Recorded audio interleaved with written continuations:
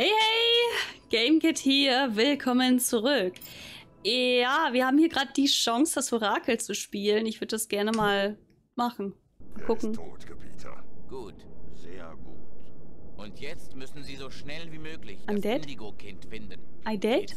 I did it? Die Visionen werden klarer und klarer. Ich habe ihren Standort fast geortet. Dann machen Sie schnell. Die Zeit drängt. Das Kind darf uns nicht entwischen. Die Prophezeiung muss erfüllt werden. Sie können nun gehen. Gute Nacht. Dass es so viele sind, das irritiert mich übelst, ne? Fertig, das war's. Jetzt brauchen wir nur noch warten, aber kaum sehr lange. Was? Perfekt. Es läuft alles genau nach Plan. Was? Ich spüre ein weiteres Signal. Was? Cerebrospinale Aktivität. Ich nehme an, er träumt.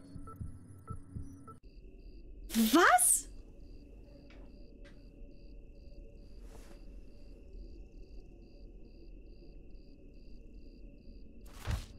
Oh, geht's noch lauter, Junge? Okay. Okay, ich meine, du warst ja schon immer merkwürdig, das haben wir ja rausgekriegt, ne? Yo! Wach auf, Markus, los geht's. Beeil dich, wir haben nicht viel Zeit. Bist du sicher, dass du dahin willst? Es könnte gefährlich sein. Du willst doch bestimmt auch wissen, was da drin ist, oder? Vielleicht finden wir ein außerirdisches Raumschiff oder das Grab eines alten Königs. Oder einen gefrorenen Riesendinosaurier? Ja, natürlich. Eine geheime Waffe zur Beherrschung der Welt ist? Ja, Mann. Jetzt aber vorwärts. Die Halle ist sicher gut bewacht. Wir sollten uns beeilen, sonst erwischen uns Mama und Papa noch. Okay, es ist wahrscheinlich die Story, wie er überhaupt dieses Chroma gekriegt hat. Warum wohnen die eigentlich auf dieser Militäranlage? Irgendwie habe ich da wohl nicht richtig aufgepasst. Okay, wo zum Henker sind wir gerade?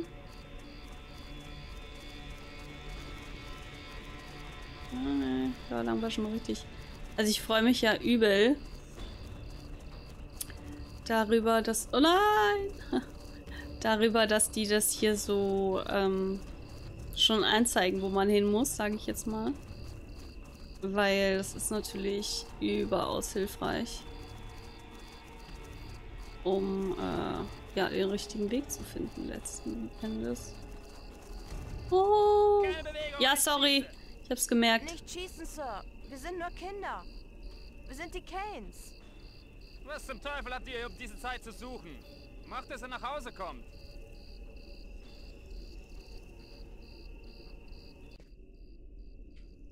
Du bist verrückt, Lukas. Nochmal lässt er uns nicht laufen. Wenn er uns erneut erwischt, stecken wir Prügel ein. Mach du, was du willst, Markus. Ich versuch's nochmal. Warum kriecht ihr nicht einfach da unter lang? Ihr passt da so super zwischen. Naja, die Kamera ist hier halt auch echt ein Problem.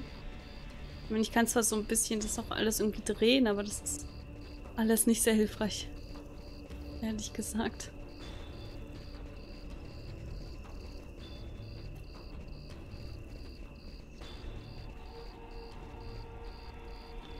Ich bräuchte jetzt, dass ich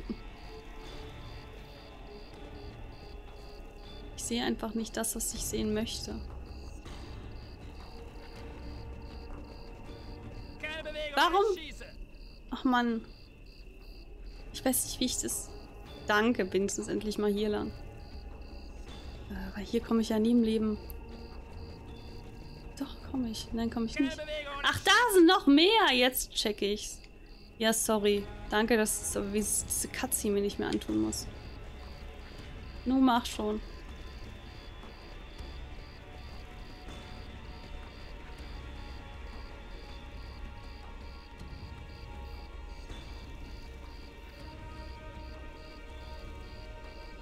Gucken, wie der so guckt, so.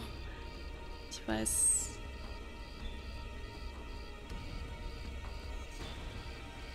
Der überhaupt nochmal?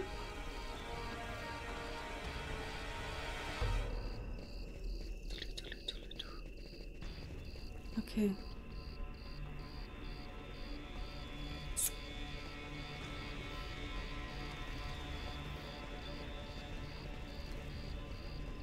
Jetzt müssen wir da links. Ein Soldat, schnell, verstecken. Wo?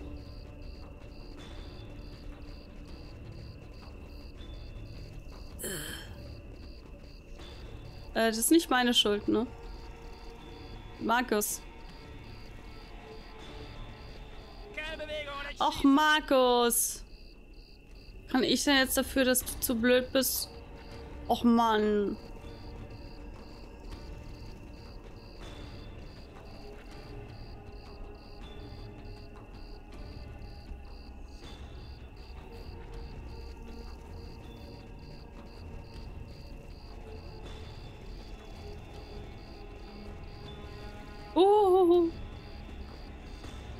Kamera, würdest du bitte nicht... Was zum Henker?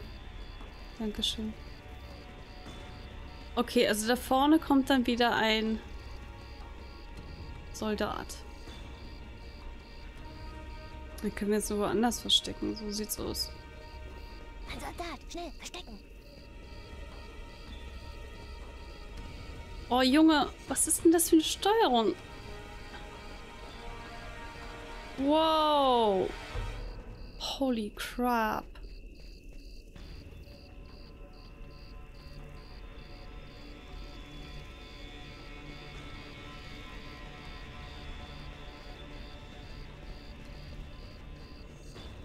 Ich sehe überhaupt nichts mehr.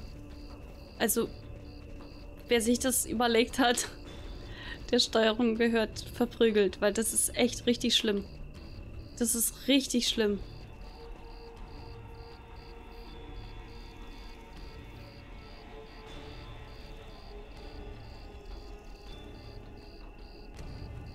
Mhm. Wir können nicht weiter. Ja. Der Soldat blockiert den Weg. Einer von uns muss hinten rumschleichen, um zu sehen, wie er zum Gehen ist.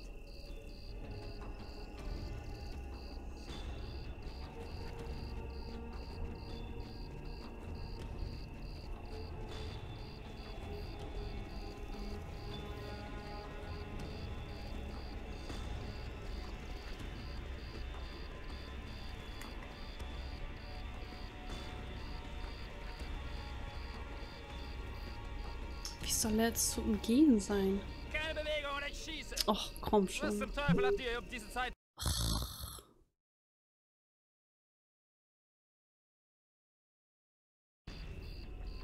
Wie soll ich das machen?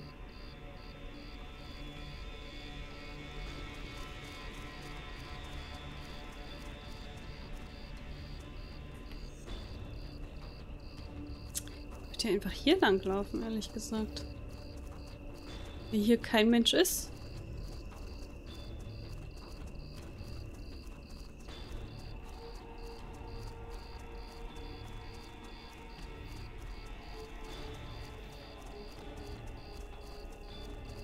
Oh. Ich weiß gar nicht, was diese Xer da sollen. Oh, da komme ich nicht lang. Ja, das ist natürlich unfair.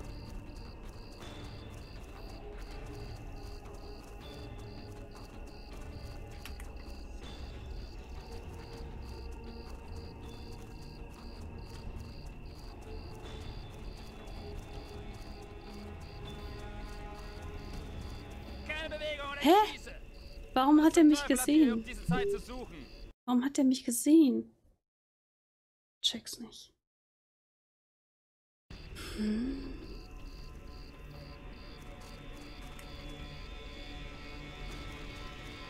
An welcher Stelle sieht er mich? Und warum?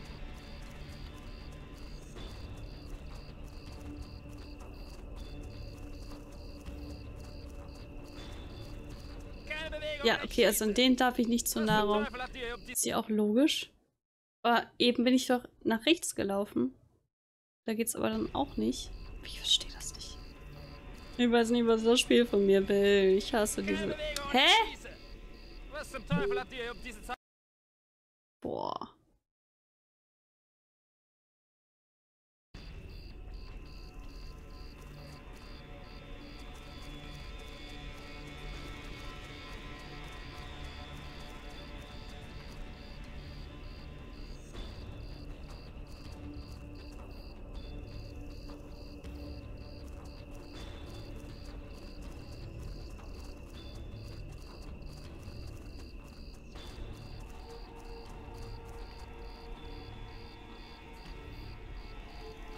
Sie sieht mich nie im Leben von hier aus. Frag mich, was mich hier... Was trifft mich? Was? Was zum Teufel habt ihr hier Verstehe das nicht. Was bitte trifft mich hier? Hm.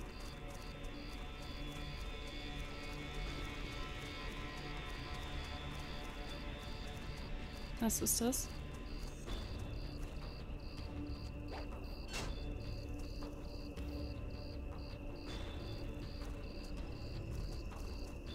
Oha, geht's noch langsamer?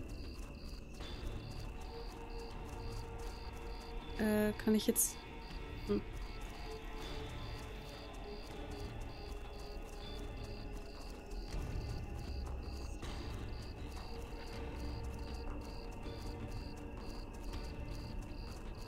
Ich warte besser erst auf Markus. Okay. So, ich muss quasi nur jetzt mit den beiden Jungs rüberlaufen. Okay.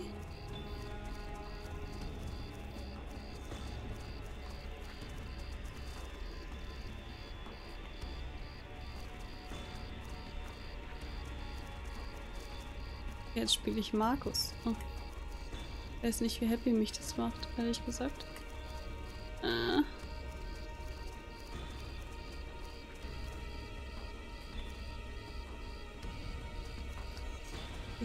Und jetzt? Ja. Um ungesehen zu der Halle zu gelangen, gibt's nur eins. Am Telefonmast hoch und das Kabel entlang hangeln. Bist du irre? Der Mast steht genau im Sichtfeld der Wache. Ich weiß, aber das ist der einzige Weg. Hör zu. Ich versuche, seinen Blick woanders hinzulenken. Und du rennst und kletterst den Mast hoch. Ich versuche, dir möglichst viel Zeit zu verschaffen. Okay, aber wie kommst du rein? Ich warte zu Hause auf dich. Du erzählst mir alles, wenn du zurück bist. So wissen wir wenigstens, ob in der Halle wirklich eine fliegende Untertasse drin ist. Was?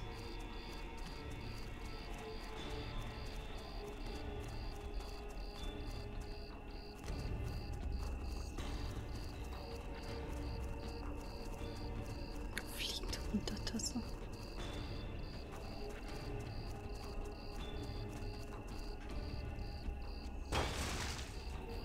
That was good. Bist du dran, Lukas?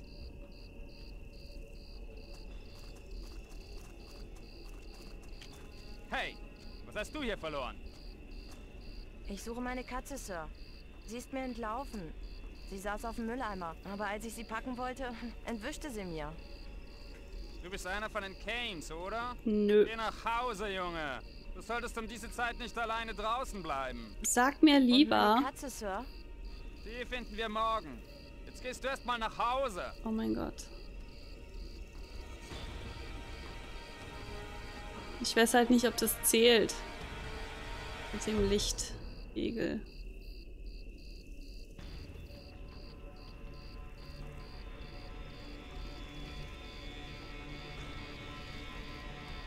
Aber ich habe Angst, deshalb warte ich lieber eine Sekunde länger.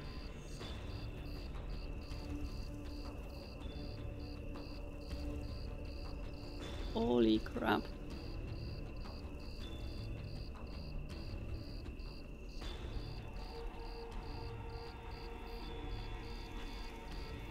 Hui, flupp. Okay.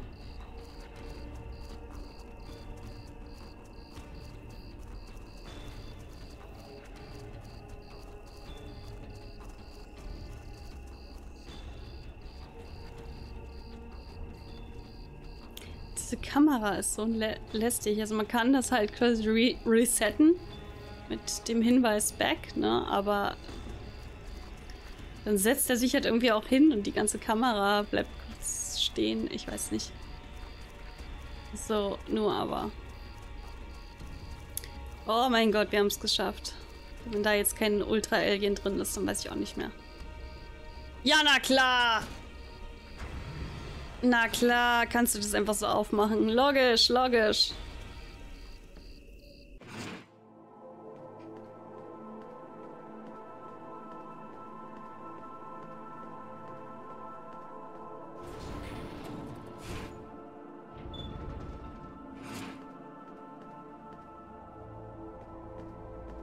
Okay.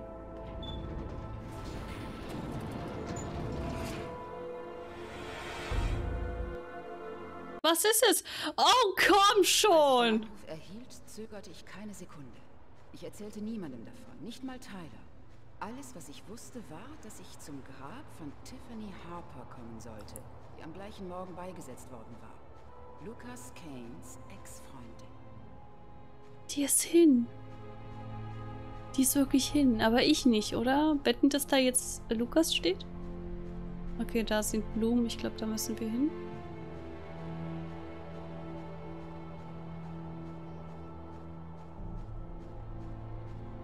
Oh, wow. Oh, wow. Ja, Kamera ist mal wieder ganz großes Kino hier. Okay.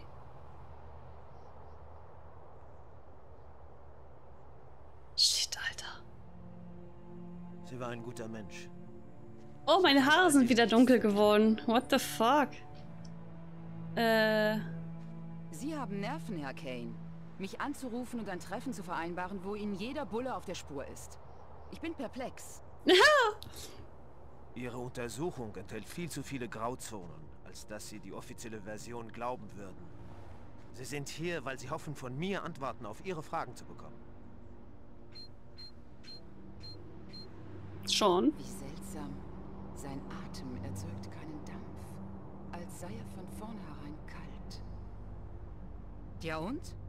Wer ist dann der Mörder? Ich weiß nicht, wie er heißt. Das weiß vielleicht überhaupt kein lebendes Wesen.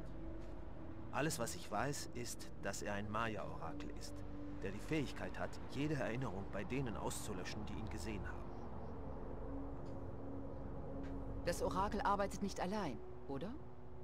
Er ist Teil eines Geheimclans, der nur die Mächtigsten der Mächtigen vereint. Ihre Macht kennt keine Grenzen und sie werden alles tun, um das Indigo-Kind zu finden. Ist es der orangene Clan? Sie kennen ihn schon? Ich besuchte einen der Mörder in einer Anstalt. Er erzählte mir davon. Das ist alles kaum zu glauben.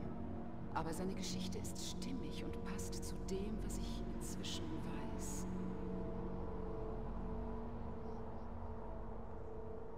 Warum sind Sie von lauter Toten umgeben, Lucas? Ja, Mann. Was geschah mit Tiffany? Und dieser alten Frau, Agatha? Das Orakel wollte mich ausschalten. Denn ich war ihm lästig geworden. Er wollte Agatha mundtot machen. Und er benutzte Tiffany, um mir eine Falle zu stellen. Und Ihr Bruder, Markus? Markus wusste als einziger, wo ich mich versteckte. Das Orakel tötete ihn, um mich zu finden.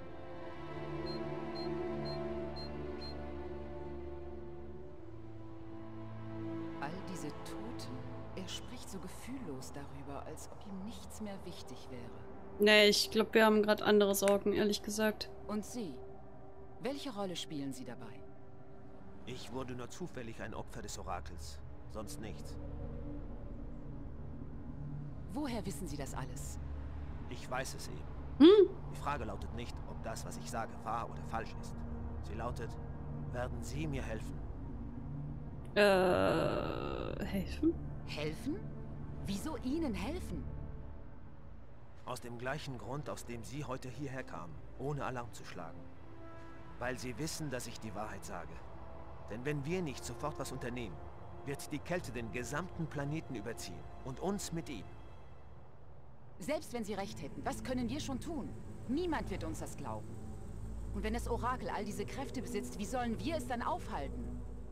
Indem wir das Indigo-Kind vor ihm finden und in Sicherheit bringen. Wissen Sie, wo sie ist? Noch nicht, aber sicher bald. Ich kann durch die Augen des Orakels seine Visionen sehen und werde wissen, wo sie ist. Okay. Das ist doch total verrückt. Ich kann kaum glauben, dass ich hier sitze und mit einem mutmaßlichen Mörder, nach dem das ganze Land fahndet, über die Rettung der Welt rede. Die Wahl liegt ganz allein bei Ihnen. Sie können mich festnehmen oder aber mir vertrauen und helfen, das Kind zu retten. Entscheiden Sie sich aber schnell, denn die Zeit wird knapp. Tja. Was soll ich bloß tun? Wenn er lügt, leiste ich einem Mörder Hilfe und lande im Gefängnis. Aber Aber wenn er die Wahrheit sagt, muss ich ihm helfen. Sie sind also entweder verrückt oder sowas wie ein Held. Yep. Keins von beiden. Ich war nur im falschen Moment am falschen Ort.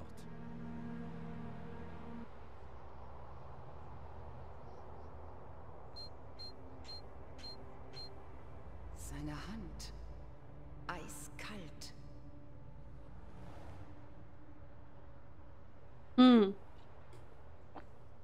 Was Tyler wohl davon hält. Oh, ja. Ich dachte echt, dass das jetzt schon vorbei ist, weil das irgendwie alles so gegen Ende klang. Aber wir sind noch nicht durch. Umso besser. Wir sehen uns dann also beim nächsten Mal. Und ich würde mich freuen, wenn du wieder dabei bist. Also, bis dahin. Ciao.